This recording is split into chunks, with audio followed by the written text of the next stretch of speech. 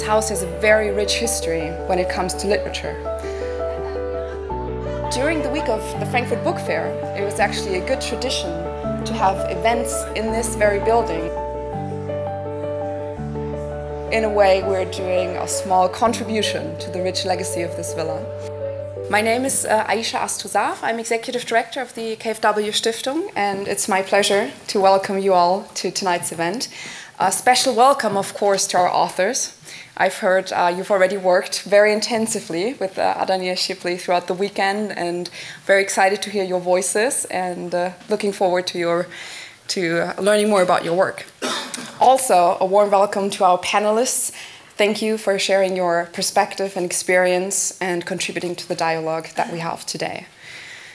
A special thanks also has to go to our partners. For one, the Commonwealth Foundation, who's represented tonight by James Tennant and Emma DaCosta, as well as our long-standing partner, the Goethe-Institut. And we have Sven Mensing here today. There he is. Hi. He's been one of our long-standing partners in the short stories program, which we're having, which then ultimately led to this first masterclass. So without him and the cooperation we have with the Goethe-Institut, we wouldn't be here today. So thank you for that. As the KfW Stiftung, and I am not going to bore you a lot about what we do, but one of the things that is at the core of our work is facilitating dialogues like the one today, contributing to thought-provoking thinking and critical exchanges of ideas, ideas that transcend cultures, that transcend languages. And this is why I'm so excited to hear more about what you've all kind of delved into during the past couple of days. And excited to learn and hear more about that.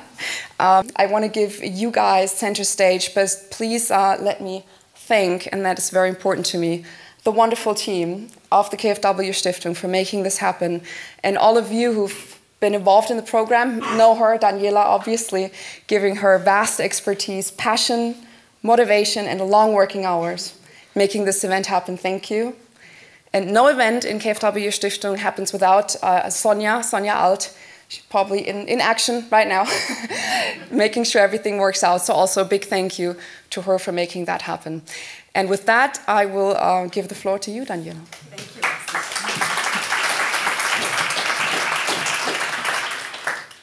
We have an event today which has a broad title, The Politics of Translation. And so I thought I'd say a few words on this before we get started. We already had a meeting this morning with the participants of the masterclass and the experts who will be talking today. And we've already been discussing intensively on the politics of translation in all its senses. So there is, on the one hand, for example, the perception side of things. Yeah. So who reads Arabic literatures? Who doesn't? And what is Arabic literatures even? What is that supposed to mean? What are the structural politics of the processes? There's the production side of things. So what does it mean to translate the Arabic language? Is that even possible in any way? And how do we transcend cultural individualities through literature? There's a collaborative process which can be complex between writers, editors, translators. How can we sort of tie the knot there properly? In the end, the question really is, what needs to be done in order to have more stories, more perspectives from the Middle Eastern region on the bookshelves of the bookshops in Europe, but also in other Arabic-speaking countries, globally, really. This is why we're here today. So today's event is the result of ongoing conversations between the KfW Stiftung and the Commonwealth Writers. That's the cultural initiative of the Commonwealth Foundation. And within the context of our partnership for the translation of short stories for the online magazine Ada, questions came up, really. And the necessity to discuss the topic in more detail became apparent. So thank you so much, dear James and dear Emma. I can't see her right now, for your valuable input, for the conversations we had over the past years in programming this. We're very honored to facilitate this international panel, which really aims to build a bridge between regional perspectives from the Middle East or the region of the Middle East and Europe by gathering super renowned, knowledgeable experts from all these different perspectives. We have translation, we have editing, we have publishing. So a very, very warm welcome to our panelists. Ala Laswani, thank you so much, author from Egypt. We have Lynn Gaspar, thank you for being here, from Saki Books, based between Beirut and London. There is a US-based translator, Elizabeth Jaquette, thank you. Translator from the Arabic language, I have to say. Piero Salabè, there he is, from editor at Hansa Verlag, here in Germany. And Palestinian author Adania Shibli, based in Berlin. Ah, there she is. Adania, a very, very warm thank you to you, particularly for your guidance over the past days. Because really, in the past few days, the Villa 102 already has been filled with literature from the basement to the roof. Under your guidance, 11 writers from Cairo, Mansoura, Alexandria, from Beirut, from Stuttgart, from Ramallah and Jerusalem have come together here to... What did I forget? Ah, there you go. To discuss, to develop, and most importantly, to write. Yeah, it's been rewarding, it's been insightful, it's been thrilling to participate in the conversations and observe the encounters. Professional encounters between alumni, of which some have participated in the workshops in 2014, some only last year. Intercultural encounters of creative minds from different regions and countries. And of course, most importantly, always the personal encounters of people who've been talking online over the past months, who now gather here in Frankfurt, come together, some of them meet for the first time, some of them see each other again. It's been special to be part of this. Thank you for letting me in. One writer said to me on Thursday that in Cairo, and we're a bit proud of that, people have grouped up sort of independently and beyond the borders of the program between the Goethe-Institut and the KfW Stiftung, and they refer to themselves as the Goethe Gang, which, you know, is lovely to hear. The Writers' Workshop, the Masterclass, I've already said it, is a cooperation between the Goethe-Institut Cairo, hence the name, the Goethe Gang, and is a result from the joint short stories program in the Middle East. So thank you to Sven Mensing and his colleagues in Cairo, Beirut and Ramallah for the wonderful teamwork across borders to make this happen. Programming cultural initiatives in a non-European context comes with certain practicalities and limitations which cannot always be avoided. So we are very sorry to tell you that Sama Al-Hafi from Syria, who's based in Latakia, Syria, did not get the necessary visa to be here today, despite all efforts from the institutional side. Her text will be presented in a masterclass performance reading by one of her fellow writers. Today we will be guided through by Daniel Madden. Thank you for doing so. Thank you for being here. You will be coordinating us through the afternoon. Daniel is a professor for comparative literature at the university in Paris, the American University in Paris. He's prized many juries, among others the Booker Prize, the prize of the Literaturhaus der Welt in Berlin. He's an editor, he knows it all, and we're very happy to have you here. Thank you, Daniel. Now, that's my key. We will dive right into literature and the reading. Please use the handouts you've all found on your chairs to follow the reading. And I'd say let's give the stage to literature. Let's all have an inspiring afternoon and evening. And Estem Tiao.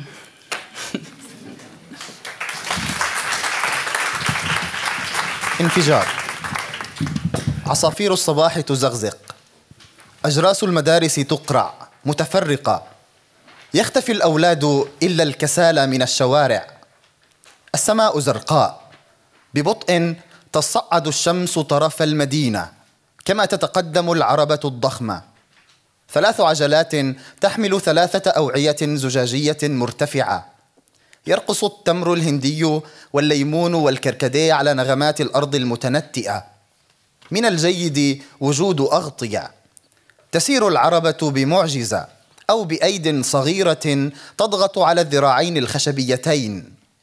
تقفز الهامة الخفيفة في الهواء فلا تصلح للقيادة، ربما تصلح للدفع أحيانا تقصر الظلال، تتعرق الجثث وتلتحم، يقسمها عبور العربة فريقين.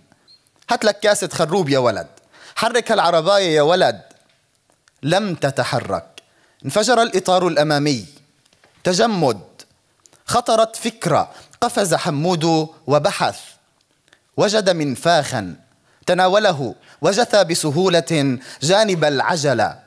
السوق يصرخ، لا تلتقي الفوهتان. يزداد غضب أصحاب المحال. التقط، فرح كما لو أنه اقتنى دمية. نفخ، المنفاخ معطوب.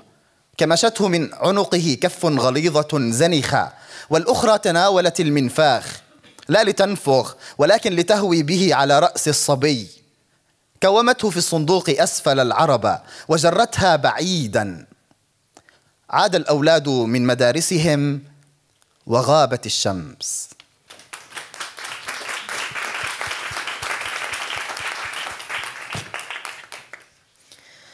We were standing there for hours.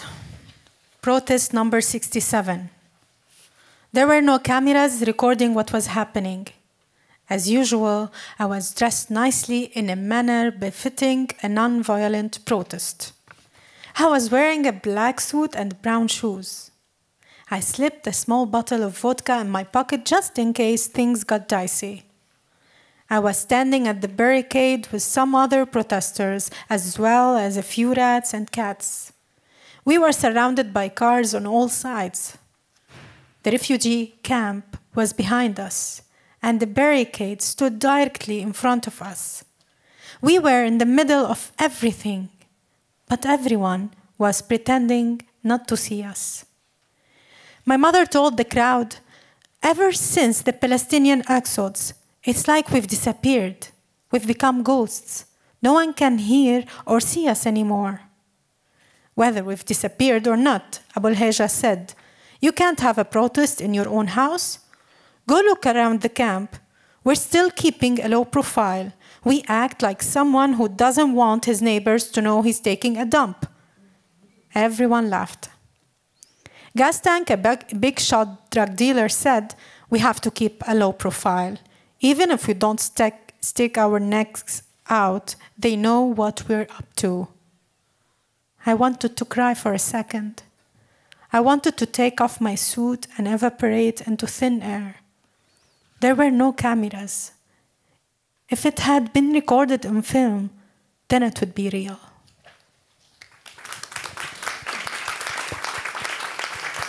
مقتطف من قصة طيور. حين بلغت أمي 7 من عمرها أخرجها جدي من المدرسة. كانت تبكي لأنها لم تعد تميز الحروف على لوح الكتابة الأسود رغم جلوسها في الصف الأمامي. بدت لها الحروف طيورا بيضاء ساكنة على اللوح الأسود، طيورا بعيدة في سماء سوداء لا يمكن تمييز ملامحها. في النوم تأتي الطيور لتهاجمها، تحاول أن تصرخ، لكن أصوات الأطفال الآخرين تطغى على صوت صراخها. زرع، حصاد، كتب. تنقر الطيور البيضاء عيني أمي ثم تعود لتسكن فوق سطح اللوح الأسود. كان بإمكانها أن تقترب من اللوح أكثر فأكثر وتجلس عند قدمي المدرس طوال النهار. حينها فقط كانت ملامح الطيور البيضاء الوحشية تتضح وتتحول إلى حروف طيبة، ألف، باء، تاء، ثاء. لكن أباها رفض، وبما يفيد التعليم البنات.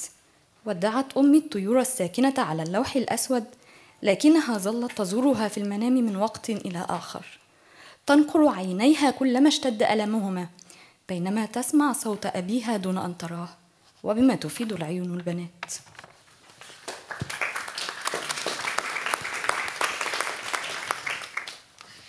Coat pocket. On the first day of school, my mother put her hand into my coat pocket and said, "I'll be there with you." If I was too shy to raise my hand in class, even though I knew the right answer, my mother's hand would lift mine into the air so that the teacher would call on me. When I got into fights, my mother would punch the other boys in the face, making their noses go numb. During exams, Her hand would pick my pen surreptitiously whenever I got stuck on a problem. When I got older, I forgot about the code. But after my mother died, I found it among the other things that she'd held on to and would be able to help me keep going. I took it to a tailor and asked him to make me a new coat that would include the old pocket. In front of a row of cars, I, who have a deep fear of cosmic laws suddenly going the wrong way, crossed the street holding her hand inside my tiny coat pocket. When I wake up in the middle of the night and open my eyes, remembering that my coat was nearby, I would see her hand holding a winged wolf by the neck as it was trying to sneak up on me in my sleep. In the morning, when I put on my coat and look at myself in the mirror like a victim facing their killer, my mother's hand reaches out and polishes the surface. The person across from me then stretches their hand out toward me gently. ينبئوني إنها ماتت فأبكي. أتجه إلى دولاب ثيابي وأرتدي رداء أسود كنت قد ابتعته خصيصا لهذا اليوم. يدور صداع في رأسي بشكل دائري ينفذ من بين عيني ويخرج مخترقا طبلة أذني تاركا وراءه طنينا يشبه نبضات القلب.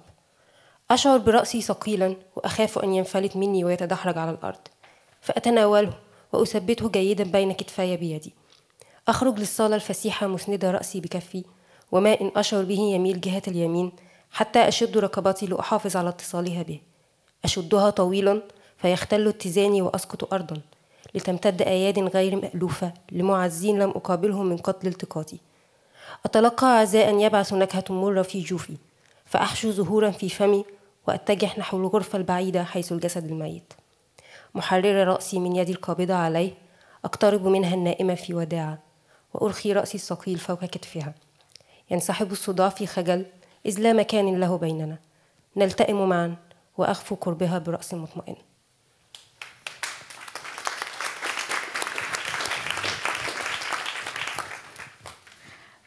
I walk for long distances. I render myself to the sadness of the city, heading down its side alleys.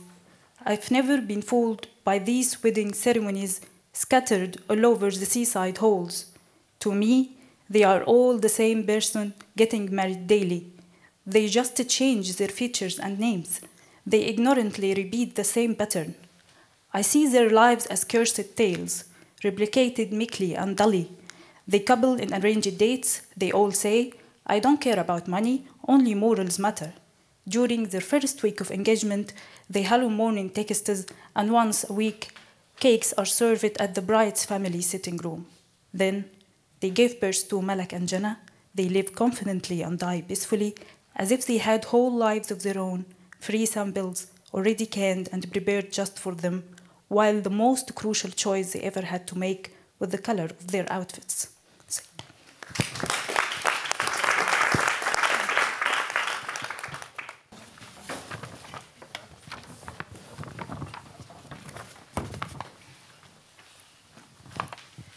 الجريمة. من فوق عتبة الباب رأيتها تجري بخفة نحو مصيرها. صنع لها جدي الفخ ودخلته وهي بأناقة. جسدها الطويل البني المكسو بالفرو القصير ورأسها المدبب القلق كانت تتشمم طريقها داخل القفص أينما اتجهت. ضحك جدي لحركتها الخائفة ونادى عمي الأصغر ليحضر له المطرقة، وبضربة واحدة داخل القفص أنهى ارتعاشة جسدها. كنت صغيرة فصرخت لسحقها بهذه القسوة. استمر جدي بالضحك بأسنان نخرها السوس. كان أول قاتل أراه في حياتي. بعدها كلما سمعت عن قاتل في مكان ما قارنت صورته بملامح جدي في هذا اليوم. تخيلت السوس الذي أكل أسنانه وترك مكانها فراغا أسود، وعودتني ضحكته بعد الانتهاء من جريمته الهادئة. كل قاتل به لمحة منه، وله صوته وله مطرقته التي ينفذ بها الجريمة. ذلك اليوم البعيد حين اصطاد جدي العرسة ليدفنها أسفل عتبة البيت التي كنت أحب اللعب فوقها، قبل أن أتوقف عن ذلك قال لي مطمئنا: كده هنرزق، ولم نفعل.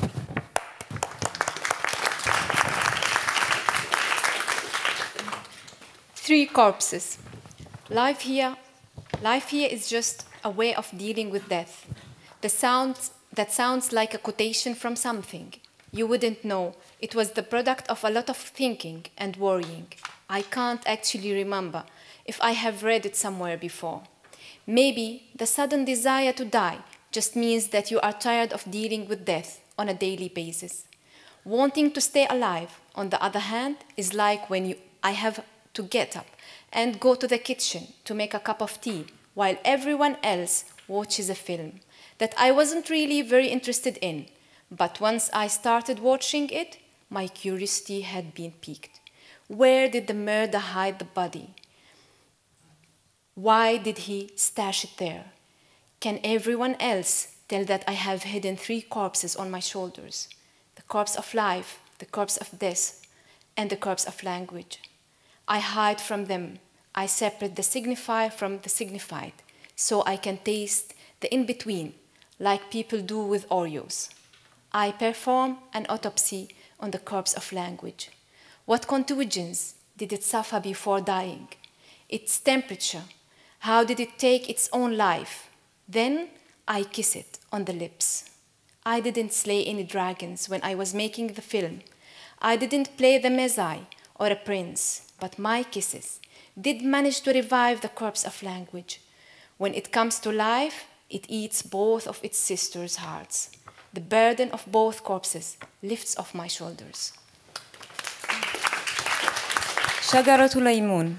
في زمن بعيد قرأت خبراً عن امرأة سويدية تنتظر موافقة الدولة كي تصير بعد موتها شجرة توت ويصير زوجها المتوفي شجرة سرو كما حلم معاً. قرأت الخبر بصوت عالي ثم صرخت بحماس وأوصيت أمي لا تدفنوني بل ازرعوني مثلهما. شهقت أمي بعد الشر، لكن أختي ليلى ابتسمت مستفسرة: أي شجرة؟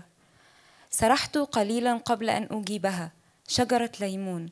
سألتني لماذا بينما تتابع والدتي حديثنا باستنكار ولا تفهم لماذا أستدعي الموت بمسحة سخيفة، ولماذا تجاريني ليلى في هذا السخف.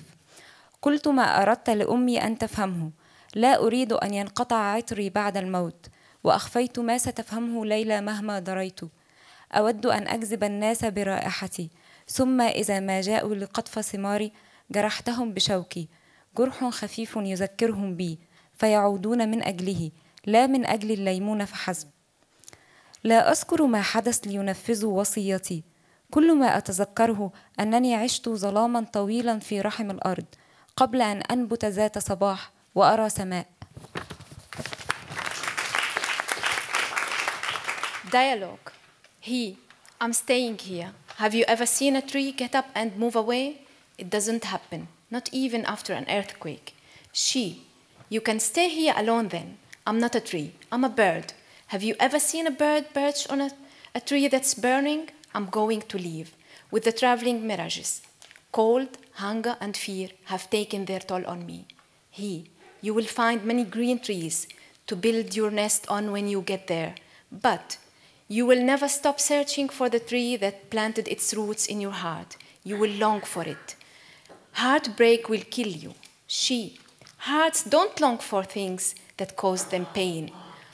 Whenever I can feel myself beginning to yearn, I'll remember how badly I was hurt, and that will soothe me.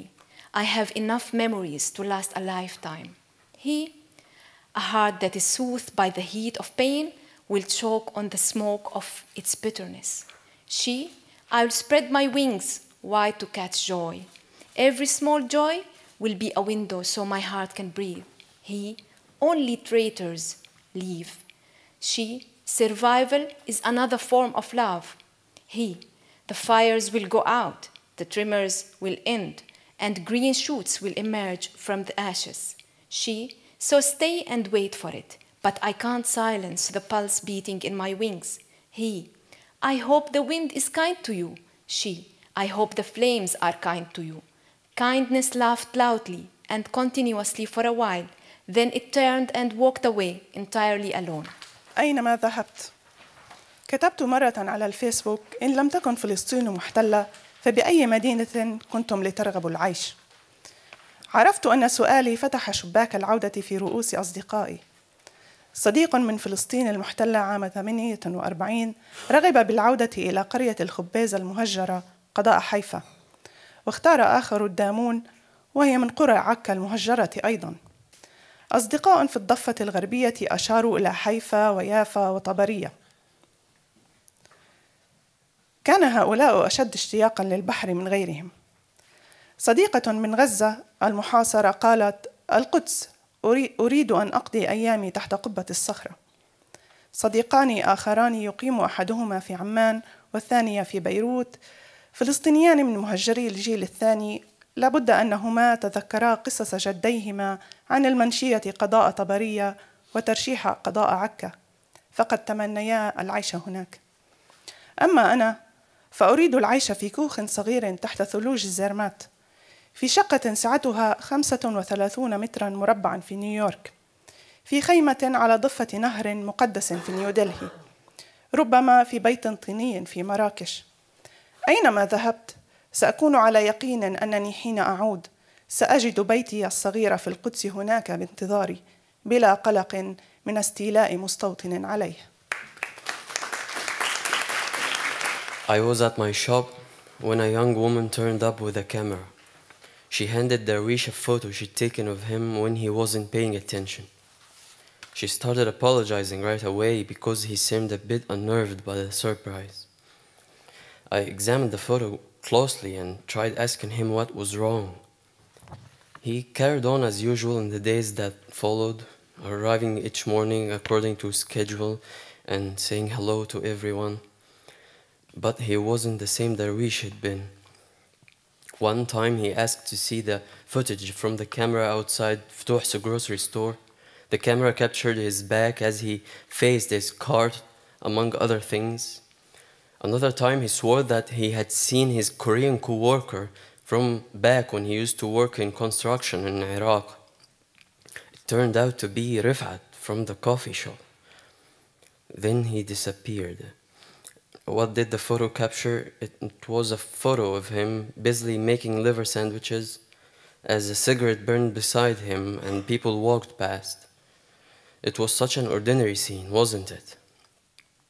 I thought the photo was very pretty. I confessed that it was even prettier than the photo of me, taken by one of those young people who discover themselves by taking photos of the old streets and the people in them who, turns out, are actually movie stars.